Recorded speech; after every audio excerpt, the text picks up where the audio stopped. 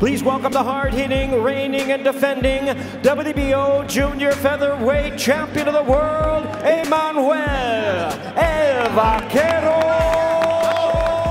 Navarrete.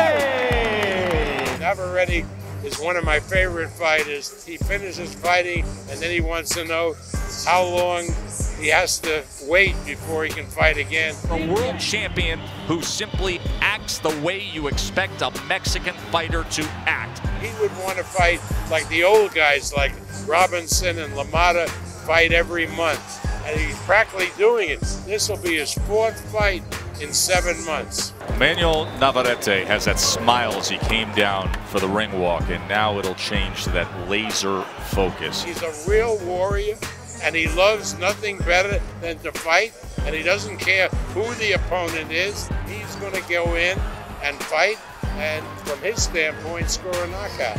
Oh, down goes the Vaca here in round 2 of his world title challenge. There's no better country for boxing. There's Mexico, there's England. Those are 2 hotbeds now of boxing. Navarrete is going to be a big star in the future.